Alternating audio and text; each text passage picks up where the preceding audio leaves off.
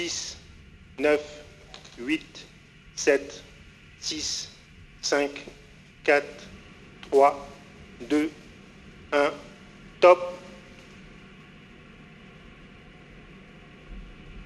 Allumage Vulcain. Allumage EAP, décollage.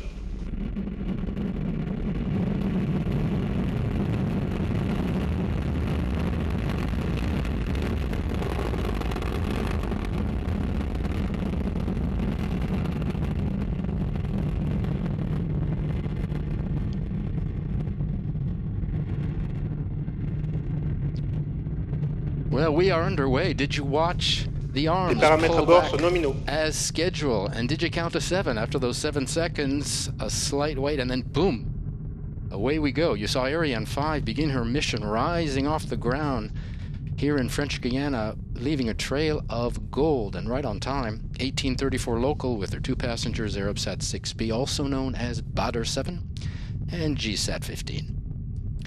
The boosters are providing 92% of the thrust right now, propelling the launcher along its trajectory at an ever higher velocity, getting her away from the pull of the Earth. In about 12 seconds, the main stage, as you can see, separated and will fall back into the Atlantic off the coast of Africa.